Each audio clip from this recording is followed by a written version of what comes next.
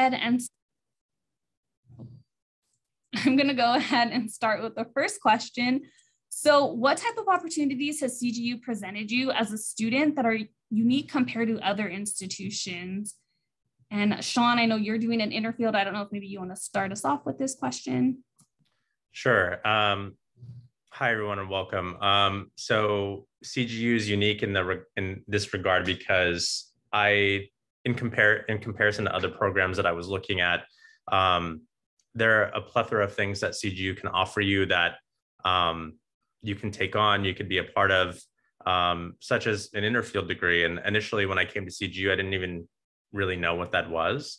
But also there's tons of opportunities to get connected within the university. And because, it is a smaller institution, the opportunities are actually greater because the network that CGU provides is quite large. And so getting involved with other research opportunities with faculty, networking with other students, and being kind of that tight-knit class, if you will, really presents an interesting modular way of approaching academia and approaching your graduate studies.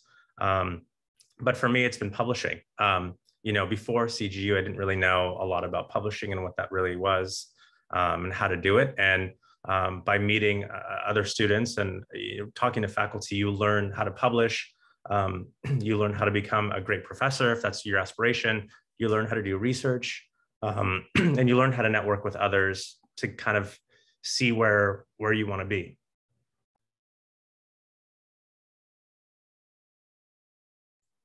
Thank you, Sean. Does anybody else want to answer that question? And I could repeat it. I'm not sure, maybe Francesca or Teo. Yeah, sure, I'll add to it, if that's okay. Welcome, everybody. And thank you for having me here today. So as Sean had mentioned, the interfield possibilities in an advantage of CGU. But in addition to that, I think it's the fact that you could craft your program to suit your ultimate desires. Like, for example, I pursued a dual degree program, which was in two totally different fields, doing a master's in economics and a doctoral degree in information systems. And there's the accommodation within a CGU that would allow for you pretty much to personalize your study trajectory, and working with the coordinators and the advisors to craft a path that will allow you to achieve whatever strange areas of interest you may want, whatever weird combinations of study you want to put together, and to pursue the program effectively, thoroughly, and as comprehensively as if you were doing distinct independent programs, if you think you're up for it. So that opportunity, I don't know that you would get anywhere else, and that was one thing that endeared me to CGU. And I'll piggyback off of that because I'm currently pursuing the MBA from CGU and then a law degree through a partnership through Southwestern Law School. And I know for me, being at CGU for this 1 year, it has allowed me to really look into myself and to really see what I need to do as a lawyer to have strategic business opportunities for my clients. When you're in law school, you learn about the law only. You don't learn about marketing and target markets and stuff like that. So being here has really helped me to be a more well-rounded lawyer. And also, it honestly has helped me to overcome my imposter syndrome. Because at Southwestern, you're competing against your classmates. So there's really no collaboration. But here I'm able to really see that I grasp it and my grades reflect what I know. And I'm able to reach out to my cohorts and really pick their brains to learn more. Thank you, Francesca. So this next question is just what type of support is available for students? And this could be anything from job opportunities, research assistant opportunities, or even looking at some of the different resources available, whether that's for students of color, first-year students, any students who may have children. I know if you joined some of the sessions yesterday, you probably heard about Thrive or FYE, or Parent Scholar Club that just launched. So I know, Kate, you kind of have some experience. I don't know if you want to start us off and answer this question with the type of support and resources available. Yeah. So she mentioned Thrive and FYE, which are the first ones I was going to bring up. There's some wonderful programming that goes on there. And with our Office of Student Engagement, they're a really helpful resource, and there's some wonderful people who work there. So CGU is a very small community. So building that network is actually like a very safe and easy, I mean, you still have to put in effort, but it's a small community who wants to network and who wants to help. So reaching out to your peers and your professors and the people who work in the different offices here is definitely something that I think you get at this small institution really well. What are something else I wanted to mention? Research assistants, grad assistant positions. Handshake is where you'll find a lot of student employment. So if you are federal work study like myself, those are posted on Handshake, which you get access to after you are a student. Research assistant positions, I know in the School of Arts and Humanities, that is very dependent on the professors and what they need that year and if they've worked with you before. I was fortunate enough to get a research assistant position my first year. And it was because my professor said, oh, we need research, we need RAs for our upcoming event series. Please apply. And I sent my stuff in. I'm like, oh, I can make social media stuff. I can reach out to alumni. And it worked out that way, which was a really wonderful experience. So building that community and networking and reaching out to your professors is definitely, you feel that support. And I was definitely a full online student last year. I started in the pandemic. So it is still possible even in the online community, which is something that I was worried about going in. And I did. I thought maybe I should defer, but I'm like, I just want to get this done. So it really is possible.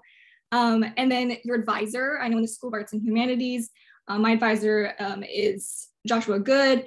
And for the Museum Studies program, work with your advisor, let them know your needs so they can help you get there. I did get internships that way. So communicate your needs and people are here to help you. Yeah, just continuing off of what Kate said, the staff here at CGU are really welcoming. They are willing to help you as long as you ask. Pretty much if you have any questions, they are willing to pretty much answer anything, from anything basic to anything more complicated. Using Handshake, great resource, but also there's this career center that I still need to take advantage of, to be quite honest. I've always, pretty much from my second year on, I've always just had a job on campus here, and which is helpful since I'm in the math department. I kind of need the teaching experience. And again, the staff are really welcoming. If you have any needs, if you have any specialties you need, such as, again, if you have children, if you work at certain hours, if you're working part-time, every professor that I've met has always been willing to work with me for those things. I haven't met a professor yet that's denied anything really, which is really great about this university. I love that part so much. And we are just kind of, all the campuses are right next to each other. So it's very easy to find people to connect to, people to network with, which is what I really enjoy. So. Yeah, for me, I completely agree with what Anna and Kate said. It's a really small community and they really want to help you. Like, you're not on your own at all. Even if you want to be on your own, you're not. Like, there's always going to be someone there to help you. For me, I actually got my job on campus through Handshake. Like Kate mentioned, there's so many opportunities being posted on there all the time. And for the DBOS, as far as like research goes, I'm a PhD student, so I'm a part of a lab, but we also get we've gotten quite a few actually emails about it just from like DBOS themselves to the students. So there's honestly so many opportunities that are I don't even have to look for, that are sent to me, which is crazy because coming from a big state school, I came from Cal Poly Pomona. If anyone knows that school, it's huge. It's really close to Claremont. And you have to really look for opportunities there and ask around, and you have to go out of your way to kind of make a community and make connections. But at Claremont, it's really provided to you, which is so cool. You don't really have to look far for opportunities. And as a first year student as well, it's been a big transition going from undergrad directly to my PhD. and I felt super supported. And I really don't think I would have felt that way if it was a different school, just because there's so many programs here. Like, it's really just a matter of which programs you want to get involved in. One I recently got involved in is the peer mentoring program, which has been like so helpful. It's so nice to have a mentor there who's already been at CGU for a while and can give me, you know, just like be someone to talk to and also help me with finding resources myself. So yes, there's really so many resources available that you don't have to even look for them yourself. Thank you. I'm glad to hear that you all are feeling supported and utilizing the different resources that are available. It's really good to hear that. So this next question, as some of you may know, as you research CGU, we are really big on transdisciplinary here. Our PhD students are required to take a transdisciplinary course. So this next question, and Teo, maybe you can start us off and answer it first. How have you been able to take an interdisciplinary approach to your field of interest? So whether that's taking classes, switching majors, I know you got your master's in one degree and then your PhD in another. Oh, yes. So CGU is big on disciplinary studies, and they're also big on, explaining and, properly articulating the idea of transdisciplinary studies. And so for me, I mean, the fact that I'm in a dual degree program, emphasizes the point of transdisciplinarity, because I'm, pretty much taking full courses, going in depth into two areas. So my understanding of transdisciplinary from the CGU perspective is the idea that you're not demoting or diminishing any area. You're allowing multiple areas of studies to intersect and interact at somewhat like of an equal footing. So that's a hard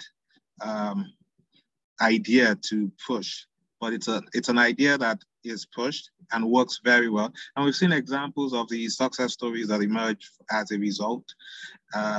For example, my original intention was to focus on data science. I am still focused on data science, but I am introducing the elements of developmental studies from developmental economics into data science, and trying to figure out what's out there, what are the possibilities for research in that field. And it is only possible because of the opportunities of transdisciplinary studies here at CGU, and to extend the idea, the necessity that you take a class that is transdisciplinary, that is in some ways totally different from what you're signed up to do, also opens your eyes to other. So I am an economics student, I am an information systems student, but I took my transdisciplinary class in psychology, and I'm still trying to figure out how I'm going to pull that into some future research that I would do. But it opened a new vista of thinking that I was totally unaware of, and you don't get there. I don't think you get that at many other institutions. You don't get the opportunities to take a deep dive into so many diverse areas of research and studies as you can here, because of the transdisciplinary nature of CGU. Yeah, and I'll jump in here, being in an interfield as well. So CGU has afforded me the opportunity to essentially take my big, robust ideas that I, like and want to research, and the approach that they take at the institution has allowed me to kind of create an inner field for me and take classes that tie into educational policy, political psychology and behavior, take classes, in American politics that may tie into like education or the media, since the media is my interest as well. So I think CGU is the right place for me and for those who may have a little bit more of a broader interest, because at the other institutions that I was admitted in, it was very polarized to just what their curriculum is and what they want you to research. And the beauty about CGU is that they nurture your ideas and your creativity and what you want to research. And so if you don't, you know, the saying, closed mouths don't get fed. So if you don't ask for help, like, hey, I have these ideas, how can I marry that together? I remember during the COVID, you know, last year, yeah, I was talking with someone in student engagement about some of my research interests and ideas, and just kind of talking things through. And they had said, well, why don't you look into, you know, Interfield, or look into maybe taking classes in this space and see if it gets approved towards your, you know, your degree, the PhD that you want to study. And I did that. And now, you know, I'm not only working in the space that I want to in the sense of my research, but I'm also doing a lot of, you know, taking a lot of cool classes that, you know, really tie to my own interests and really allow me to take that creative lens that I may have with my degree and really utilize that. So there is a lot of opportunities to essentially take this transdisciplinary approach to your coursework within your program. Now, some things are, you know, tried and true to what you have to take, but there is a lot of autonomy to manage that through. And so that's why ultimately I chose CGU as the right place for me. So for me, my first year was spent at Southwestern Law, taking like the typical 1L law school classes. And then this year I joined CGU Drucker to get the MBA. And last month I had a real cool opportunity to participate and compete in a small business school challenge. And what that is helping a small business that was negatively impacted by COVID-19. And so we only have 48 hours to create a business plan, marketing plan, and launch it out. And so I used my experience because his target market was lawyers. So I was able to explain to him the different aspects of law, you know, who he should target, and actually go towards bar associations instead of going into like typical newspapers and stuff like that. And so I was able to use my understanding of law and then my understanding of marketing and target markets from CGU to have him accomplish his marketing plan. And it was very successful. So that's the way that you can use, you know, two different disciplines and put them together in a real world experience. And on top of that, I'm just going to say one quick thing. If it doesn't get transdisciplinary enough, I presented at a huge education conference, but I'm also presenting now at a huge political science conference. And if that's not transdisciplinary, then I don't know what is. Congrats, Sean, on that. And I do also want to mention as well, I know Francesca brought up doing her program with Southwestern as well as CGU. We also have a joint doc program with San Diego State as well as Cal State Long Beach. So if you're interested in working with faculty at different institutions, that's also an option that's available. So for my next question here that you all submitted, so did your undergraduate studies correlate with your graduate studies, or was there a complete change in subject matter?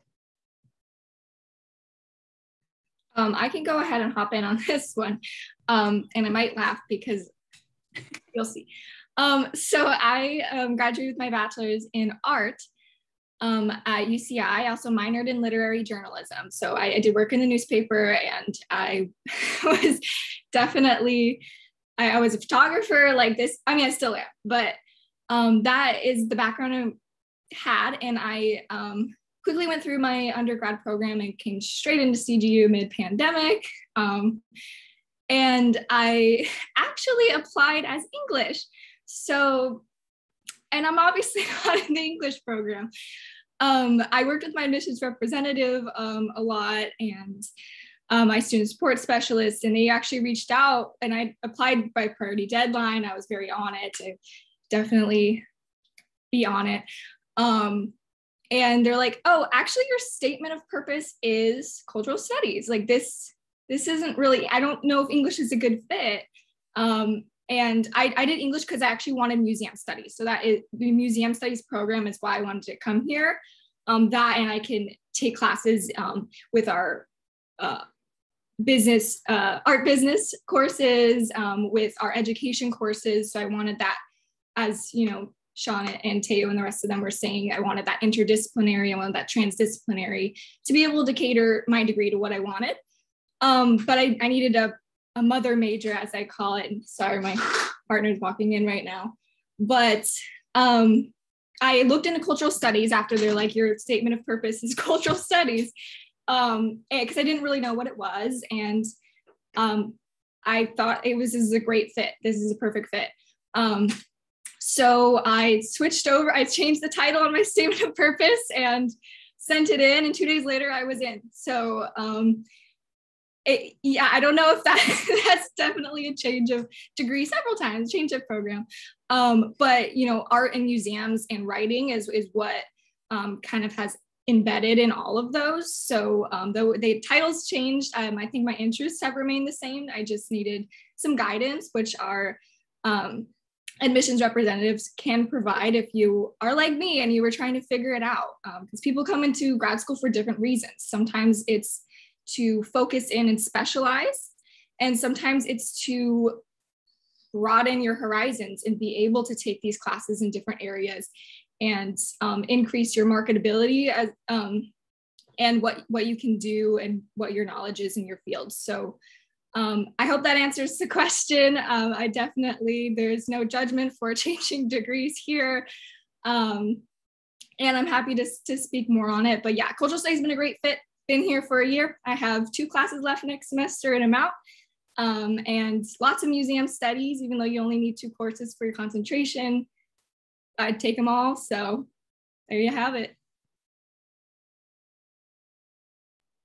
And I'll couple my background with that. So, I did my undergrad in economics and did a minor in politics. So the minor kind of touched a little bit, but it was mostly focused on economics. And then I went and got an MBA, which again, doesn't really tie to political science as much. And so, and then to couple that, I worked in the entertainment business. So these 3 things didn't correlate with one another. So there is a, there's no correlation, but there is an acceptance, at CGU to find your niche and find what you want to research and study. And so that's, again, the beauty and the beast of joining CGU is that you have so many opportunities to research and study what you'd like. It's just a matter of putting it together and trying to make it make sense for you.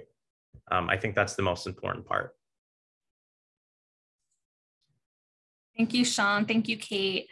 So how has CGU helped you pursue your passion and vocation in the world? Is there someone in your department that has been a mentor to you, or maybe someone across campus or a class? I can go for this one. So the first part of that question that's a big question. In terms of at least my passions, I will say that I've always had an interest in podcasting. I had podcasts before, and I was able to start hosting the podcast for CGU Grad Student Council, which has been awesome. That's not something I expected at all. I thought I would get an on-campus job at the library, I was a writing tutor in undergrad, something like that. But here I am doing a podcast for my school, which is crazy. So I'm really thankful for that. So there's definitely outlets for your passions. In terms of my vocation, still figuring that out. First year of my PhD, so still on that journey. But in terms of mentor as well, I feel like the person that's been the biggest mentor for me, of course, is my research advisor. It's Dr. Hogg. He's just helped me a lot, with figuring out my research ideas and meeting me where I am, if that makes sense. Like I mentioned before, coming from undergrad, a PhD is such a huge difference. So it's been really nice to know that it's not just the staff, it's not just other students, but even the professors themselves are very supportive and they meet you where you are.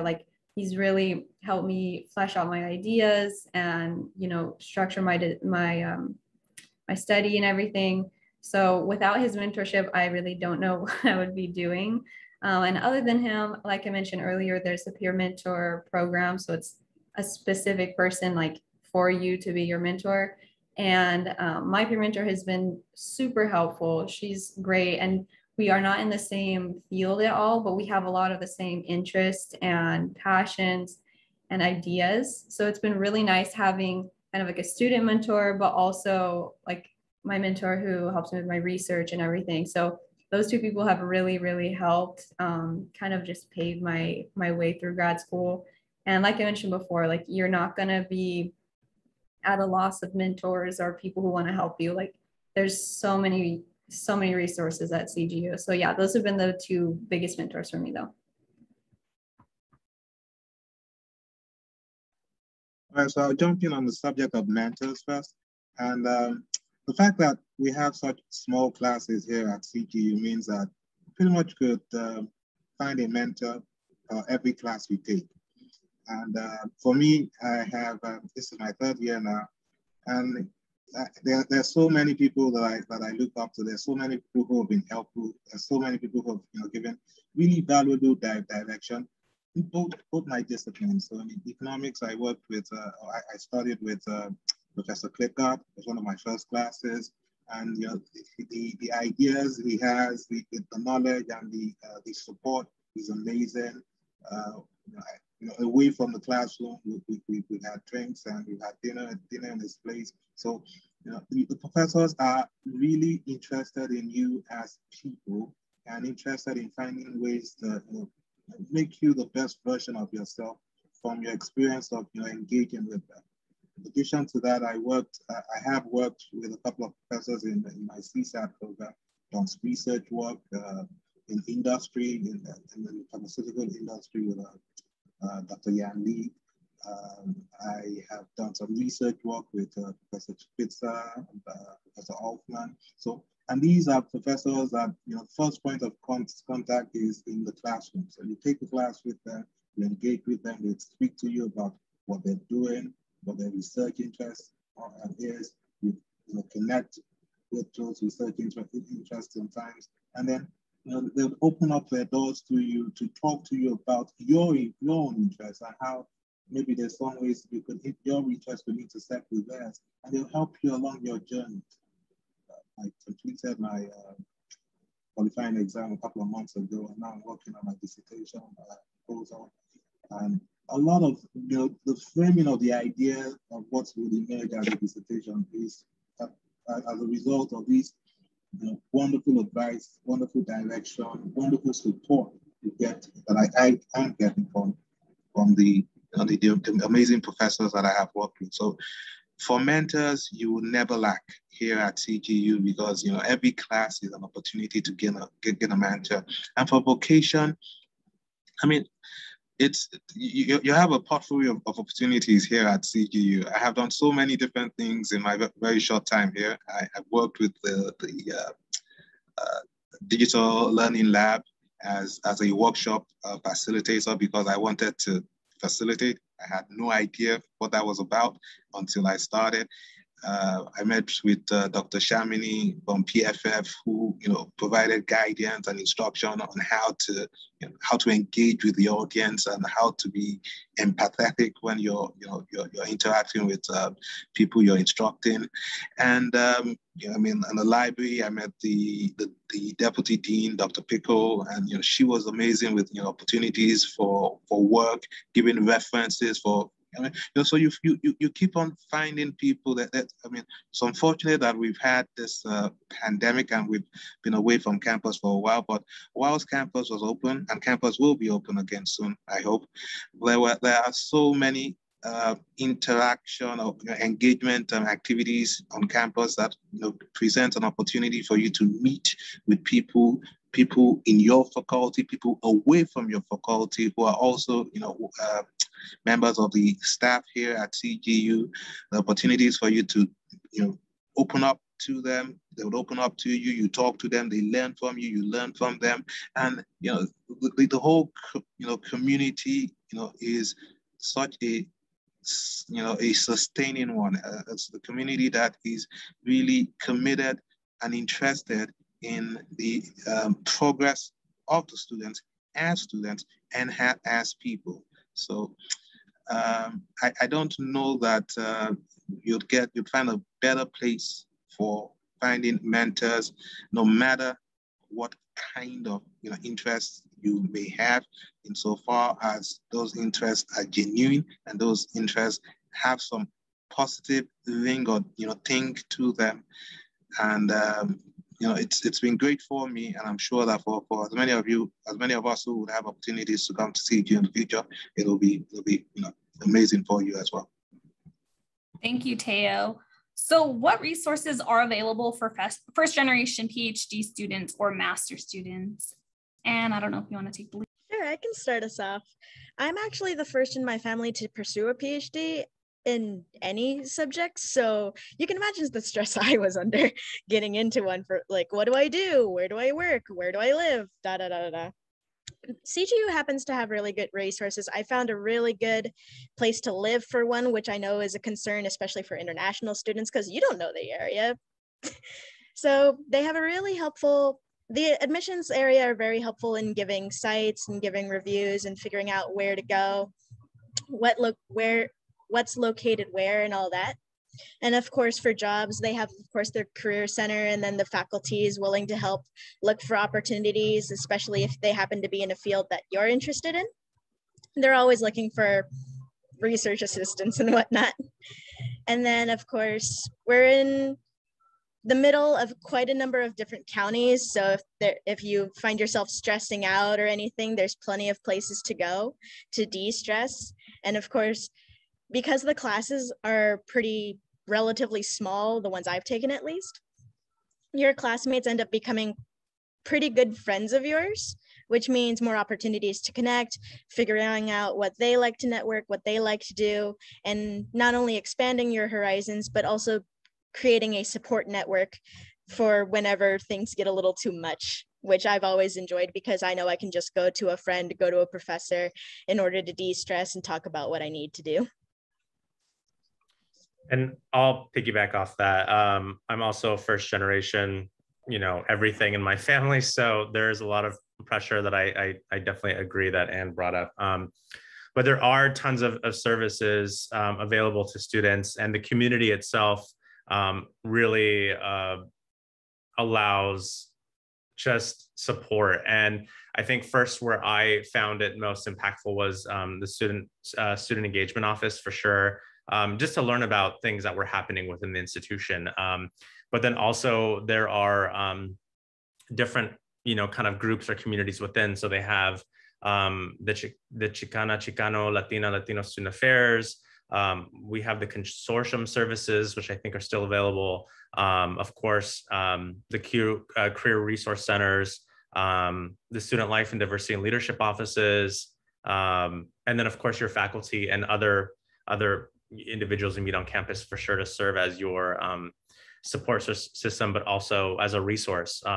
Again, I didn't know anything about what publications were, how to do it, until I met someone in student engagement and hear them speak about it. And something that I definitely regret in my undergraduate is I didn't utilize my former university as much, and I didn't utilize a lot of the resources that were given. And so now I'm in this space and I'm here and I'm a little bit older. I'm more mature. I like to think. I would hope I'm mature, but probably not. I like to think that these services are really beneficial for me. And so, if you do come to this institution, you'll find that these services aren't only, they're just available, they're also quality.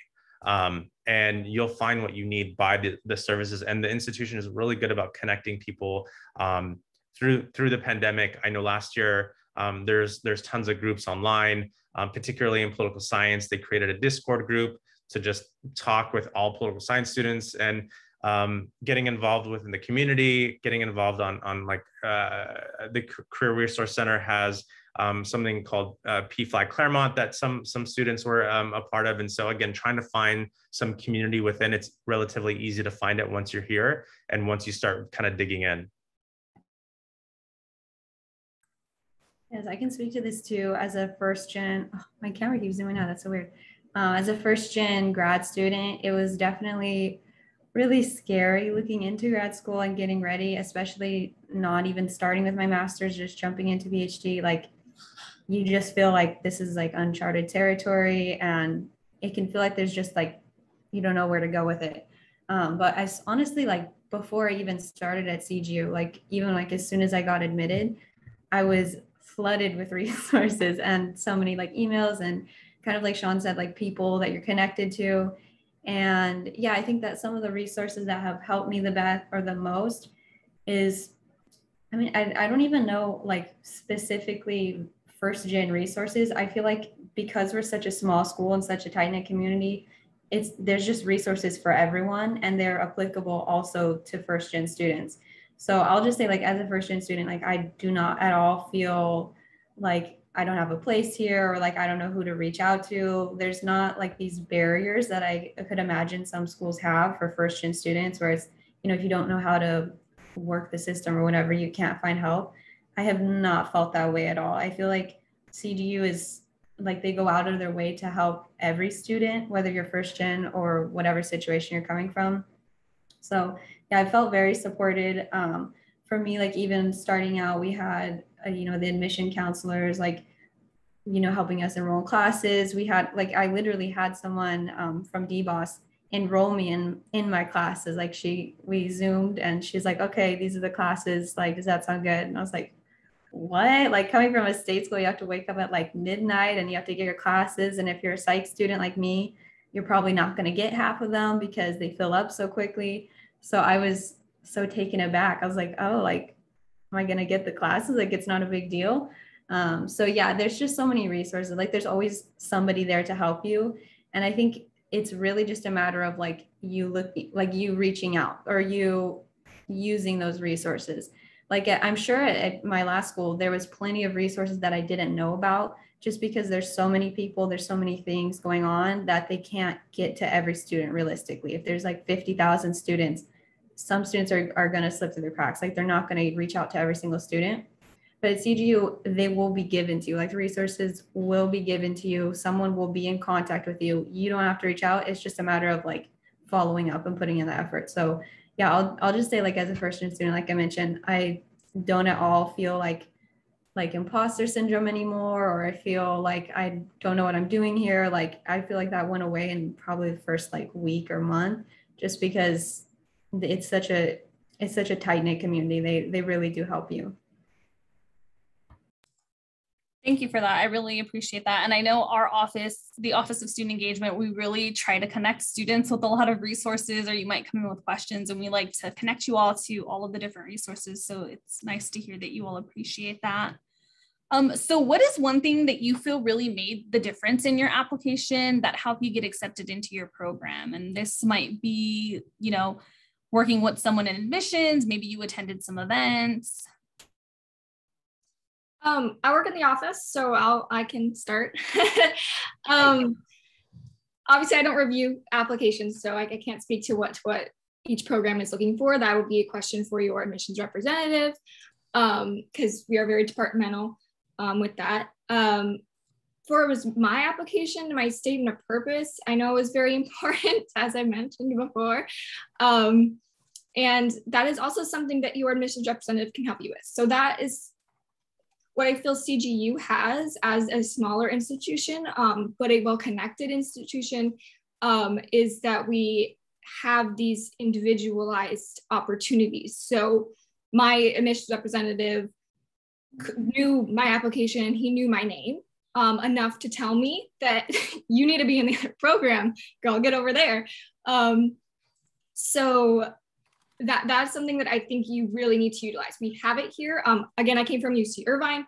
It is a very, very large institution, even though my programs were very small. So I was always in that small classroom environment. So that wasn't the big transition, but it was definitely, I could feel the individualized support, and I don't need to go knocking on random doors for someone to tell me if I'm on the right track or if I need help with something. It's there for me, and you can utilize it. So in the admissions process, if you've emailed and if I've emailed you back, Catherine S. Robbins, student worker on the emails, and I've connected you with your admissions representative, please reach out to them. We do obviously communicate together, but because it's there and it can be so helpful to making your application the strongest it can be. And also finding the right program that's fit for your needs. It could be different than what you expected. And so that's what I feel like is a CGU difference here. And working in the office, that I do notice and realize is that network is there. So use it. It is there, but you still need to use it. So definitely reach out. We also have our amazing student support specialists at our Office of Student Engagement that are there both a little in the admissions process, and then also when you are a student, they are there to support you. So utilize that resource because it will make a difference on your application. Yeah, just piggybacking off that. I can speak English today. Come on. The Resource Center is definitely a plus because as long as you ask, they're pretty much willing to help. Like I've mentioned before, the faculty here is amazing with just getting you the assistance you need as long as you're able to ask. Like what Sean mentioned, I believe it was Sean, I have a bad memory, what mentioned earlier, if you don't ask, it's kind of hard for anybody to really help you get what you need. So just asking for assistance, and then they are willing to get you in contact with whoever you need rather than you having to go person by person figuring out who's going to help you the most. They will just kind of shove at you actually who's going to help you the best for what you need, whether that's getting in contact with another person in the same department or even just contacting you with professors in the major you're going to get into. So I hope that's a little helpful. So I can speak to this too with in terms of application. It's funny because like when I think about my cohort of like all the other students that started right now with me in applied social psych, when I look around and like think of them, we have almost nothing in common. Like I don't think our applications were similar probably at all, except we all really love research and we really love our field and we want to be here. So I feel like yeah, when I look around, like there's some have like 2 masters, some have 1. I don't have 1 at all. We have a student who's in her 50s. I'm like just out of undergrad. So every student is different, but I think the thing that probably helped all of us with getting accepted is 1, like I said, we all have a passion for what we're doing and we have a clear idea of what we want to do as well in terms of our research. I think that one thing that probably helped with me was saying that like was my vision for how I want to apply my research to the real world, because that's something I've really noticed with CGU is that they don't just care about you learning about your subject and that's it. That's why I feel like the interdisciplinary aspect of CGU is so emphasized, is that they want you to use this for the real world and they want you to apply it in your career and be able to apply it in different fields as well if that's what you choose to do. So I think that having a clear vision of like what I actually want to use my research for and why, even just more broadly, why I want to go to CGU, what I want to use my degree for, I feel like that really helped. And other than that, for me at least, I actually had a professor in undergrad who was a current student at CGU. And I think that helped, just knowing someone in the community, not in like a nepotism way, like, oh, she knows her, so let her in. I think that CGU really trusts their students and they think that like, if you have some kind of connection with them, even if you don't have a professor who went to CGU or goes to CGU or anything, if you just make those connections to people, like we've been saying this whole time, it's so close knit that if you make a connection, that really, I feel like that really matters. So yeah, that's what I would say about application. Great, thank you. So for those of you, which I know for sure it's Sean and Francesca, who are currently employed outside of CGU, how do you balance your studies and your work? So for me, I'm a mother of 3 children. I work 40 hours a week as a social worker, and I'm doing the accelerated MBA program, which means that I take 18 units this semester and then 20 units next semester. So with that, prioritizing is key for me. So of course, anything with my kids come first. And then second, it's all the due dates that come second. And I make sure that I have a list of all the due dates and then I'm hitting them right when they're due, to be honest. Before this, I would want to have stuff done 2 weeks in advance, but that's not optimal right now. So I'm going to get it in by the due date. Also for me, having a great support network. So that's my family, my husband, my kids that motivate me, my friends and my coworkers, because there's some times where I have 2 classes during the day, so I'm taking it during lunch. So if anything happens on my caseload, they'll cover for me, and that really helps me to focus in class. And then the third thing that I do is set realistic expectations. Like I said, it's not going to get done 2 weeks in advance, but it'll be done by the due date. And then giving myself grace. So if I have to, do self-care or I have to stop reading for the night and go to sleep, I'm going to do it. But it's really about prioritizing and finding that balance that works for yourself. Yeah, the most important thing that I've learned the last year is to set boundaries with yourself and with others. I think you need to make sure that you are taking the time for your studies, taking the time for your like mental health check-in, but also make sure that you're, you know, flourishing in your classes and flourishing in your jobs. So that's setting boundaries. So sometimes the extra weekend going out isn't going to cut it, right? I also think what is impactful is the community. So having people at CGU who can help, you know, creatively think for you, in the sense of like, hey, how do you manage your day? And I, you know, I learned that, like, oh, sticky notes help me of a checklist. I'm like, okay, cool, let me try that. So getting some ideas on like how you manage your calendar, how you manage your days, are really important. For me personally, how I manage my studies is essentially, you know, I weave it into my day, and, you know, not everyone's situation is going to be the same. However, I weave it into my work day. So I wake up earlier to start work early, and then kind of dismiss myself earlier from work. I let my boss know, hey, I'm in this PhD program. It's a full-time program. I'm in it full-time. And so where can I pull from, you know, work to make sure I'm focusing on my day? And everyone's situation is different, but you know, I start by open communication with those around me. And then I just kind of maneuver my classes. I take the syllabus, I have sticky notes, and then I mark down important dates for papers, for seminar discussions, weekly discussions, projects. And listen, you know, some of the classes you're going to have large papers to do and a lot of research. And so that does take time. So finding the time to make sure that you are essentially creating the space for yourself to get this done without being overly stressed, because it's very easy to get stressed if you're not following a pattern or a routine. So again, following a routine is really important. Following a pattern and making sure that you communicate with your supervisor or your professors as well. You know, CGU is an open community. They are really helpful, and they are understanding of our student population. And so if you kind of have that conversation with your professor from the beginning, you're able to essentially kind of create that space and say, hey, you know, I know discussions are due Monday. Is there a way that maybe I could submit them Tuesdays? I mean, it's not always going to be a yes, but it doesn't hurt to ask, especially again, if you're maneuvering through a lot of things. Like, you know, Francesca mentioned, you know, kids and married and jobs. It's not easy. And we have a lot of projects to do and a lot of research to conduct. And so just time managing yourself is really important, and setting that boundary to maybe cut some things while you're in grad school.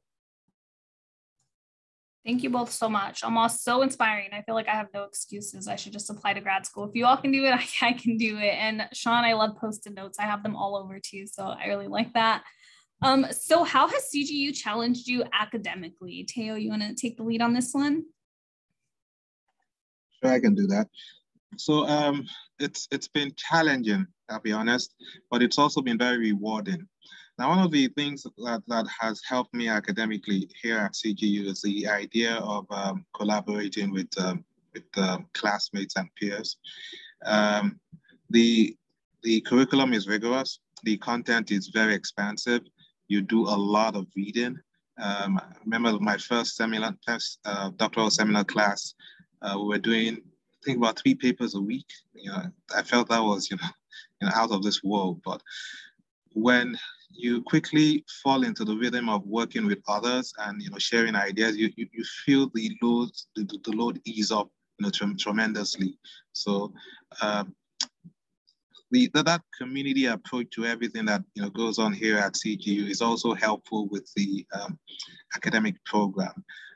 You are able to engage with your course mates, you're able to engage with your professors, you're able to engage with your professors outside of the classroom.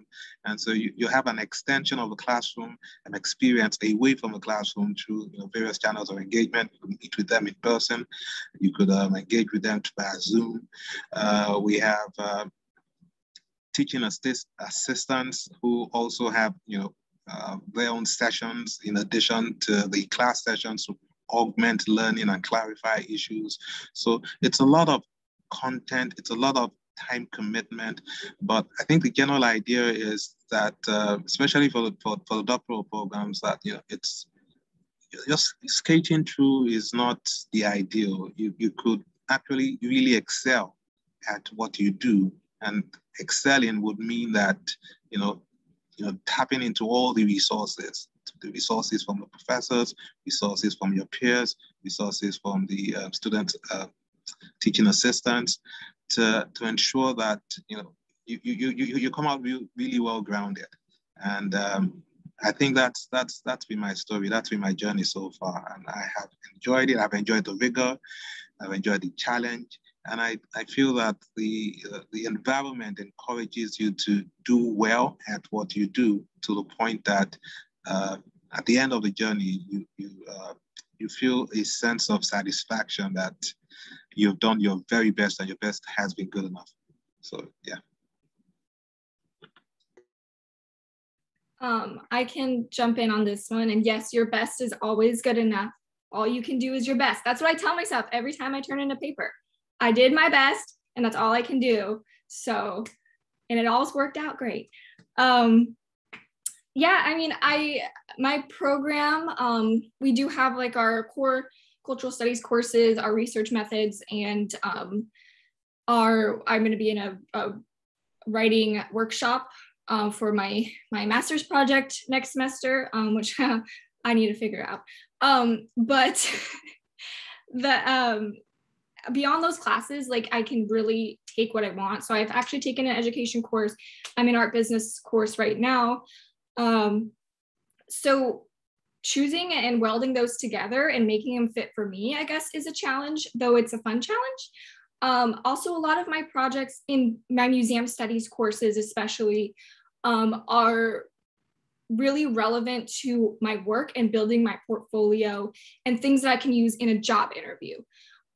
So I will say I try to take, when I say practical, it means like physically, like that I'm learning a skill, not that it's, everyone's practicability is different for what they're working on. But I like to learn skills, and I like to build tangible things that I can use for my field, because it is museum studies. So that is definitely, it's fun and it's effort. So I do want it to be good. So I don't, as far as challenge academically, I don't think it's a struggle for that, but I think that it's definitely something I want to be putting my best into. So, because those are my projects and there's something I care about, but they are fun. And then I wanted to mention, interdisciplinary or transdisciplinary. In my ed program, I'm actually working on co-authoring a paper with my education professors. So that is definitely a different type of challenge, because submitting to academic journals is an interesting experience. It's definitely helpful to have a professor to help navigate that space, especially, I mean, this is my master's, so it's my first time doing that. In learning to write like an academic, I definitely feel like I still write like a journalist, though that has perks. Learning different, I mean, it's really a toolkit that you're building, so that learning those skills and reaching out to my professors to try to build that is a challenge, but it's a good one, and it's helpful, and it's helpful to build you as an academic and you as a professional as you work towards whatever goals you have, because I want more tangible things. Those are the types of projects I'm working on. There's a heavy reading load, I will mention. I know Teo mentioned. It's humanities for me. We got a lot of readings in our core courses, especially, and so I mean, that just is what it is. You just gotta power through and learn to pull the key stuff out. So that's when it is doubled from my undergrad reading loads for some of my classes. So that's I guess was a challenge transitioning, though I think you get better the more courses you take, the further you get into your program. It just like your undergrad, if you took a freshman course your senior year, which I did, it feels different, because you have that practice and you're building those skills as an academic. So those are my 2 cents. Don't worry, Kate, you're not the only one trying to figure out the topic for their dissertation equivalent. I'm in my 3rd year and I'm still trying to narrow it down here. There's just so many topics, I don't know which one. But as for the challenge, yeah, I can definitely say my head's hurt a couple of nights in a row based on certain problems and whatnot. I'm in mathematics, it's gonna hurt my head. But yeah, I'm gonna get frustrated yet. Sometimes I feel like I'm gonna get lost. But like Kate said, as long as you try your best, that's all you can really do. And you're trying your best. And the professors are going to realize that as long as you're willing to learn and as long as you're willing to put in the work, that's all they kind of want. And they are fully willing to help you go along that route, because the end goal for the professors that I've met is to have you learn and better improve yourself, which is honestly what I think graduate school is supposed to do. So yeah, it's challenging, but it's a good type of challenging. It's a good type of frustration, because once you finally understand what the heck you're looking at, it's the most satisfying feeling ever. My department and my classmates actually kind of get loud when we finally figure out that one solution to the problem we're working on. So yeah, it's a good challenge, and it's one I've enjoyed despite all the headaches. So. Thank you. Thank you all for answering that. So now I'm going to go ahead and pass it back to Sean Buchanan, the Assistant Director of Admissions, because I see there's a couple of questions in the Q&A and also in the chat. So he'll be picking some of those questions for you all to answer. Yeah, absolutely. Thanks so much, Elizabeth. So there's a few open-ended questions that have been left in the Q&A, and thanks for our attendees who have been submitting questions via the Q&A. We'll get to some of these right now. So I wanted to start with this one here. Sean mentioned that he had presented at a conference. So for anyone else who has also presented or is maybe going to present at conferences soon, how did you find out about these opportunities? Did you find them on your own? Was this something faculty or maybe some other fellow students recommended to you? So we could start there. And then also in terms of funding for that conference, is that something you sought out here at CGU or applied to grants elsewhere? How did you navigate that space? Yeah, actually, I learned a really cool trick from someone at CGU to find proposals. And they're going to spin in their seat if they watch this. Basically, all you have to do is Google call for proposals in your respective field. So call for proposals in political science, call for proposals in education, but also ask your advisors and other students where they think some of the best associations are good to publish and present at, because listen, at the end of the day, it's going to matter what journals you do it at, and what if you're going for, at least for me, I'm trying to go post PhD into tenure track. So that's going to matter, right? Publishing and doing conferences is important. So I have to look and ask professors, hey, which conferences do you like, or which ones have you submitted journal articles to, or which publications are your favorite? And that's kind of how I found it. So I didn't necessarily find it on my own. Someone here at CGU helped me, because again, I didn't really know the landscape. I didn't know how to navigate it very well. And then, the resources are there. So I think even in preparing future faculty, they teach you how to write abstracts and proposals. I'm not entirely sure, but I'm almost certain they do. The Center for Writing and Rhetoric will totally help you. And those are the resources that you can utilize. And then in terms of funding, so I'm presenting next year at a conference in Texas, and I am requesting funding from the department. Now, it varies, to be honest, and I don't want to promise or overstate or understate something, but I believe there are some grants available to students who do travel for conferences and or presenting some of their works. That's department specific. So you would have to, and if anyone has perspective on it, because this is fresh for me. Essentially, I asked my department head and told my advisor, hey, I'm presenting at this conference, these dates, what type of funding can I receive for the stay and the travel and all that. I know for sure CGU is really good about, funding, entryway into conferences and publications. So if you have a hard time, getting into those places, they will, just reach out.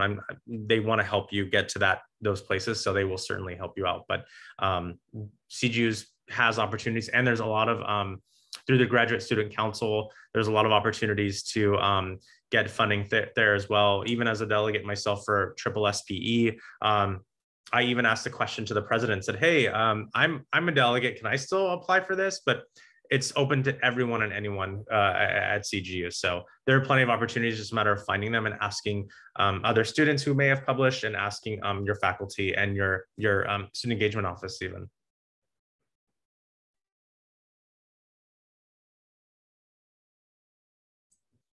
I saw another really interesting question here posed in the Q&A that I'd like some of our students to speak on. So we have someone here who graduated with their master's in 2014, and they're hoping to return to school and seek out their PhD. So for any of you who have maybe taken breaks or gaps in your education, or maybe you're now coming back for a PhD, how did you approach that return? And what are some helpful tips you could share with this person on how to navigate a return to education? I think I can take that. I mean, I got my first master's in 2008, and I started my doctoral degree 11 years after. So, I mean, when you're ready, you're ready. And if you're ready to go back, you know when you're ready. So when I was ready to come back to school, I applied. And as far as, getting back into the groove of academics, I think it's also a mindset thing. There's no, I mean, for anyone who's doing a PhD, no matter if you just finished your master's a year before or 10 years ago, it's a new experience. Never done it before. So you would have the same kind of problems everybody else would have. You're going to be thrown into seminar workshops that strange. The process of interaction is totally different. The content is a lot more expansive. So you would have to contend with that. And it will be a process. It will take a process for you to get into the groove of doing that. So I really don't think it matters that it's been so long.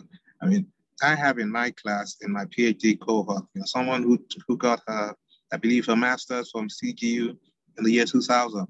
And now she's here for a PhD. And that hasn't stopped her. So I don't think 6 or 7 years should stop you.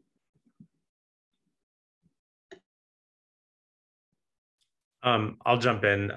Same for me. It's, from bachelor's to master's was quite a significant amount of years. And now to PhD, I kind of felt right through it. Kind of like Teo said, you're never really prepared because the experience is brand new anyways. No matter if you went straight from, your bachelor's degree to PhD or bachelor's degree with a master's and to PhD or just strictly a master's degree. So the experience is going to be new as it is. It's just a matter of how you're going to manage your time and how you're going to, approach your research, your thesis, your dissertation, your interests. And my advice is ask questions because what you don't know is what you don't know. So if you don't know the answers, just ask. Like I kind of mentioned earlier, my biggest regret in undergrad was I didn't utilize a lot of the services and resources that were granted to me as a student. So, ask questions and once you ask those questions, you'll get the answers and then you'll start to build and learn. And that's when you'll really feel confident about, after your first semester, your second semester, your third, and you'll kind of find your groove eventually. And then the next thing you know, you're done. So it'll be relatively easy to navigate the landscape once you find the answers to your questions and once you feel confident. And confidence is just going to come from within, but also support.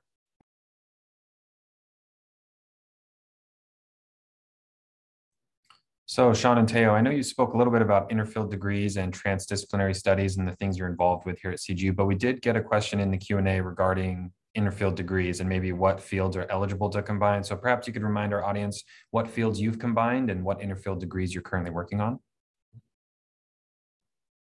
Yeah, so I am in political science, in the PhD in political science, and I'm working with education and ed policy. So I've combined political science and education into one to really focus on educational policy. But coupling that, like we talked about earlier, CGU being, transdisciplinary, my main focus is definitely American politics, but I found how to marry American politics, the media, and education policy all into one. And I know that within DPE, or Department of Politics and Economics, there is an interfield of political science and economics. There's an interfield, I believe, of economics and international relations. So it's just a matter of connecting with your advisor and talking those things through to make sure that they are synonymous, at least in terms of coursework, or if they're not, then what's your program timeline going to look like? What classes do you need to fill for one division, and then what qualifications are needed for one? Particularly at the PhD level, especially, you have something called qualifying exams, and what is that going to look like when you are doing an interfield? So that's for you to work with both the departments to say, okay, I'm going to take one qualifying exam here and then one qualifying exam here, and then maybe a third alternative that will kind of help it mesh it all together. So those variables are something you also need to consider as well when you do an interfield, is what your qualifying exams will look like as well. Yeah, I think Sean has answered it really well. So I am in the Department of Politics and Economics, and also in the Center for Information Systems and Technology. So two different schools. My program had to be specially crafted, and that's the value of CGU. The program coordinators would sit together and design chart a course for you that fulfills the requirements for both the degrees in your interfield or in your dual degree program, and what classes you need to take to fulfill the requirements for completing this degree, and the classes you need to take for the other degree, what classes overlap, what and where there are overlaps, what classes could be waived, and so on and so forth. So that will be specifically crafted to your needs. And I believe that's open for pretty much any kind of dual degree requirements or solutions that any student may want. It's all you need to do is to sit down with the program coordinators and your advisors to agree on what the mix of courses would look like. And if you're pursuing the degree up to PhD level for both, as Sean has said, you would also may be required to take, certain bit variation in the qualifying exams you take. So the usual process for a straight line degree is to take 2 qualifying exams. For your interfield, you may be required to take an extra qualifying exam to fulfill the requirement. So the trajectory for completion will be unique to the interfield or dual degree program that you are holding. But CGU is willing to help you to define or create that trajectory. Thanks very much. There was another question in the chat regarding housing. So for any of my fellow panelists here who have lived in Oasis or maybe Claremont Collegiate Apartments, or maybe they found some roommates, how did you approach the housing question when coming to CGU? And if you didn't get into housing, maybe you're commuting, maybe you could just speak on your experience there a little bit as well.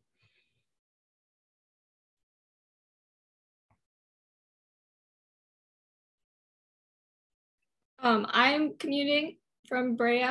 I don't live in student housing, though their websites, you go there to find out about those. There's 2 that are student housing, Claremont Collegiate Apartments and Oasis. I drive.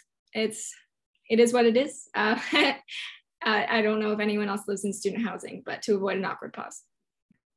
I don't live in student housing, but I do know that the school website has offerings for accommodation within the area. So in Pomona, Upland, Montclair, I think even as far as Laverne, there are postings for apartments, rooms to let that are available. And if you jump onto the site, I also think that I do know that there is an official Facebook page for CGU accommodation. If you join that page, Facebook group, or check the website, you would see a list of possibilities around the campus area, Claremont, and the nearby cities within short commute. That you probably will get a little better price options from those opportunities than maybe the collegiate apartments. But of course, there's also the collegiate apartments where it's available. You could also enroll with that.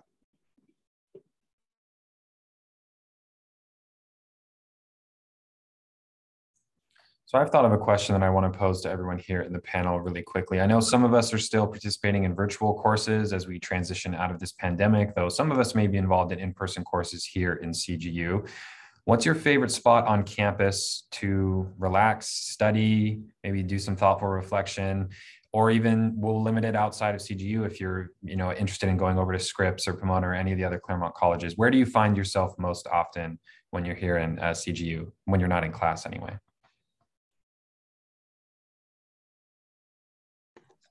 I mean, You go ahead. I was gonna say, every time I've gone to campus, I've always gravitated towards the Pomona College's lawn where the music center is. It's just beautiful. It looks very East Coast. It's just awesome, and I just like walking around there. I've done some good walks around the campus, so that's probably my favorite. Scripps is gorgeous. It's like the secret garden over there. It's like Hogwarts. I love Scripps. But at risk of ruining where I eat lunch at work, there's this table in Drucker that's like, you go up these stairs and it's like so hidden and no one's there. And I listen to my audiobook and nobody talks to me. And I love it. So, I mean, don't find me there, but find me there. And then also, Sean, you might be able to help me. I can't remember the name of the courtyard, but it's where we did the in and out truck for the orientation. That there's these really nice tables over there that I don't remember the courtyard. Oh, but it's cute and I like it there. And there's pretty trees that bloom. Perk of Claremont, there's like trees blooming all times of year because they're all different seasons and they're beautiful and there's different colors. So right now it's yellow.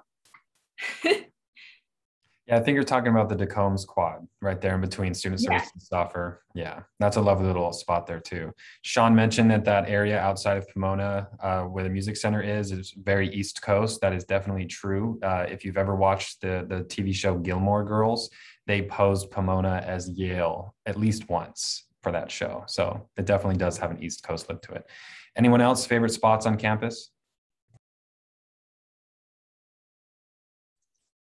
I'm actually in mine. So it's just right outside the Math North building for my department. It's just the essential backyard. And right across the street is actually kind of the location of some of the dorms for campus, which are right next to a botanical garden, which is pretty fun to visit. So.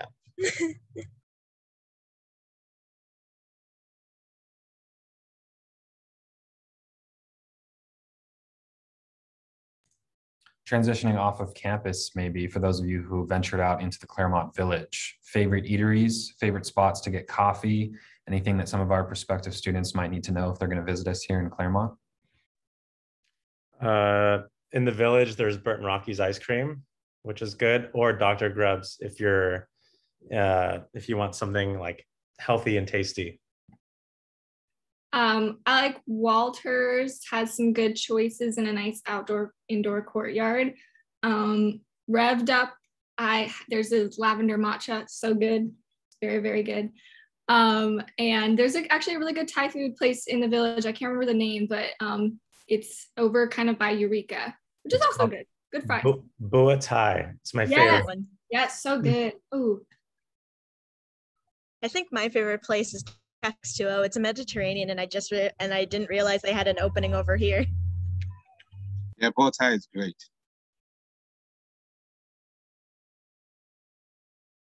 And of course, 21 Choices as well.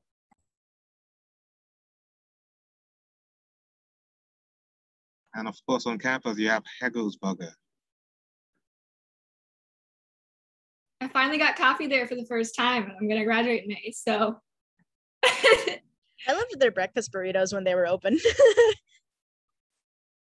They have breakfast options again. I was just there.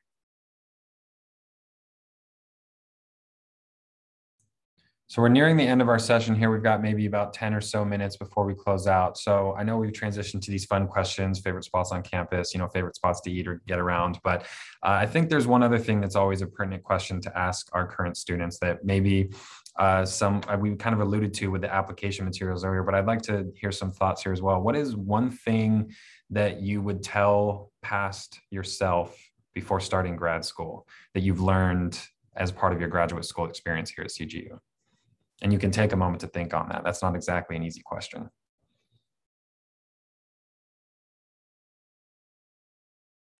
I can go over this one. I think I already knew grad school was going to be really difficult going in, of course, but I think I would tell myself it's going to be harder than you thought even, but it's going to be better than you thought too. Because I think I was expecting it to be hard, and I was expecting it to be kind of like a cold atmosphere and everyone's really serious. And I don't know, like that's just like what I was thinking of it as. It ended up being way harder than I had even expected, more reading than I could ever comprehend. But it's also been like even in my just one semester here, it's been such a good experience. I've made such good friends. And the other thing is like most people are in somewhat the same boat as you. Like if you're totally struggling, you're not the only one. Absolutely. If not everyone is struggling, at least someone else is struggling in that class or with that assignment. So if you just talk, just like open up, like everybody's on the same page. So, because I think I was going in thinking I wasn't going to know anything, but you know more than you think you do. It's going to be really hard, but it's worth it. So that's what I would tell myself. I definitely agree with that. I came straight out of undergrad, 21 years old, and didn't know anything. Just kidding, I do know stuff. But the imposter syndrome, like everyone has struggled, I think, at some point with that, and that you do bring something to the table. I think people come in with various levels of work experience, various levels of in their academic journeys. And it is just, there's so many people with different backgrounds that it's fine, that you're fine, and everybody's different. And that's great because you get to hear different experiences. So I think that I wish I worried less, honestly. My advisor is really awesome, and he definitely takes that level of anxiety down that for my experience that was there. So if you're someone who struggles with anxiety or worry over starting a grad school journey, you're not alone. And that students really, like, you can make friends even in a virtual environment, and you say, oh, hey, wow, this paper's really, it's getting to me. They're going to be like, oh my gosh, me too. We're here to support each other. So I think I wish I worried less. I think it's what I would tell myself, that you're fine. Just be yourself, and you know things, and show up to class and do your reading, and you'll be fine. Teo, you want to go? You go first.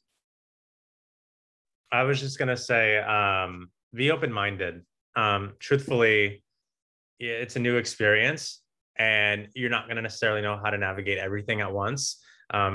Taking it from someone who needs to know everything right away and be an expert already.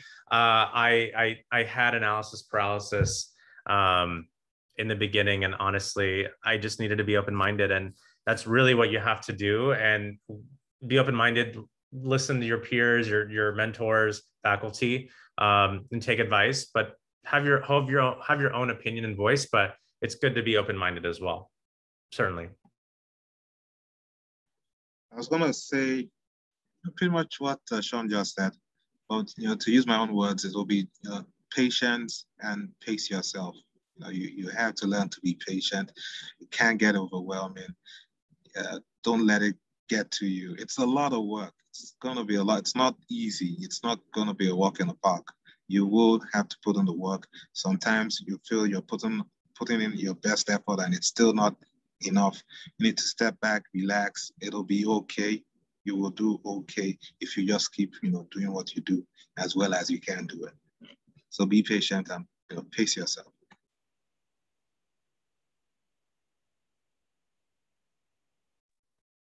I think for me, it's just believing in yourself. I mean, you work so hard to do the application, you take the exam. I took the LSAT, which is really difficult, and you get in. So enjoy that moment, believe in yourself, do the work, and just know that you made it here.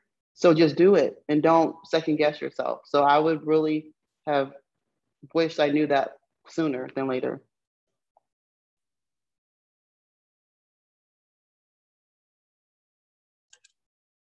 For me, it'd be like, again, with being open, as Sean and Timothea have mentioned, be willing to also just make as many friends as you'd like, because it's like, I'm a tiny hermit. I like to stay in my room.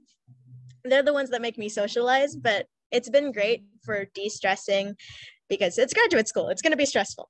Goodness gracious. So be willing to do a bunch of things that you weren't capable of doing before. Be open to having, making friends with not only the students, your fellow classmates, but also the staff themselves, because some of them are pretty darn interesting. And just Also, be sure to have fun, because it's like, yeah, you're here to study, but if you don't have fun as well, you're going to burn out way faster than you ever wanted to.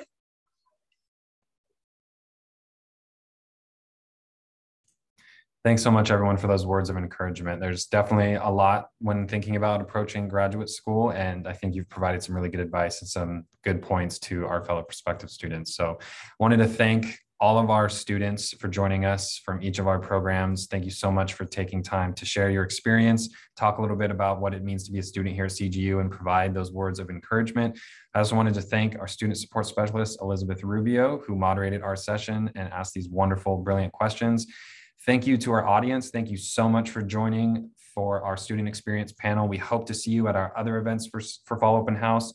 If you're local, we would love to see you tomorrow, Saturday, for our in-person programming.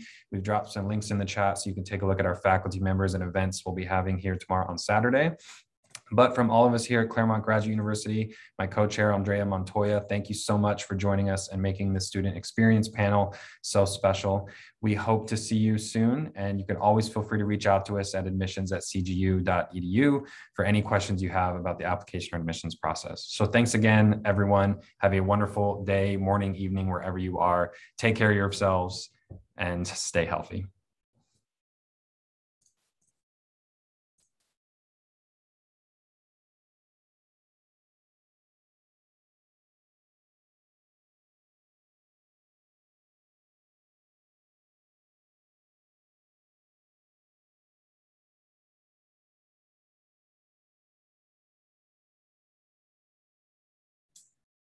Bye, everyone. Thank you again for joining and participating. Thank you, Sean.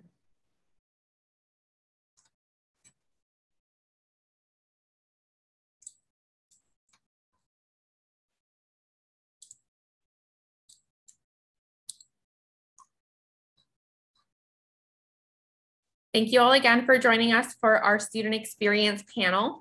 If you have any questions still about programming for tomorrow, you feel free to drop it in the chat or use the Q&A box and we can answer that question. Otherwise, this does conclude our virtual programming for our Fall Open House event.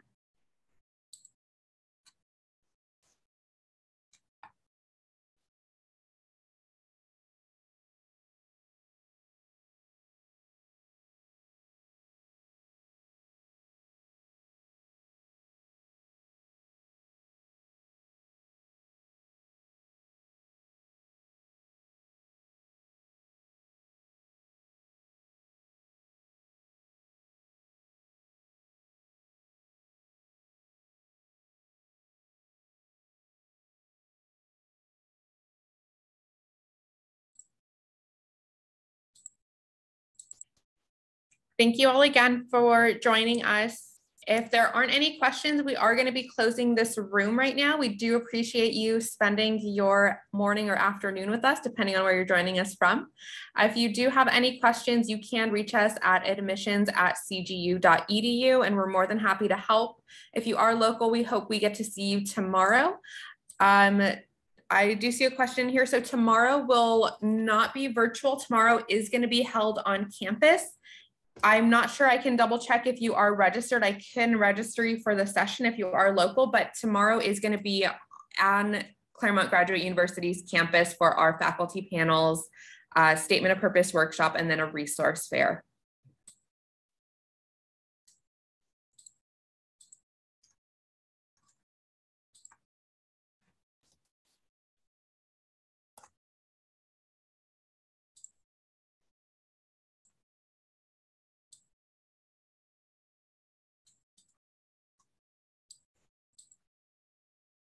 Okay, everyone, thank you again for joining us. If you do have questions, please just email us at admissions@cgu.edu.